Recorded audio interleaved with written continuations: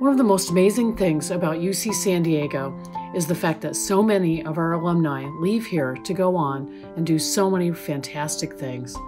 One stellar example is Erik Engelson, an alum who received his degrees from the Division of Biological Sciences and Jacobs School of Engineering. As president and CEO of Lucira Health, Erik led his company to earning the first FDA authorization for an at-home COVID test.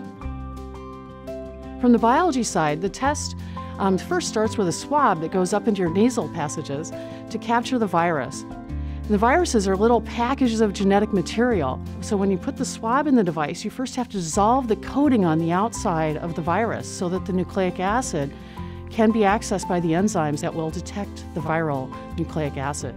This viral nucleic acid is then detected via a novel amplification process that can happen at a constant temperature, unlike the more commonly seen PCR site tests that are used in clinics worldwide today to detect COVID-19. This will allow individuals to take the COVID test in the safety of their own home and prevent them from going out and circulating in the community in order to receive their testing.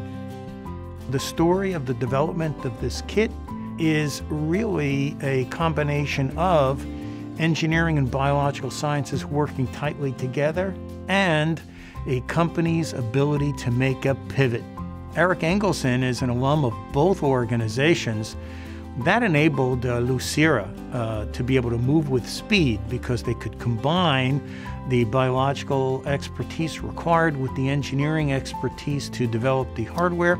Part of the essence of the story of speed of Lucira is that they were able to take technologies developed for one purpose and pivot them to another. So congratulations to Erik and the team at Lucira, and I'm just happy that engineering had some small part to play in the success story.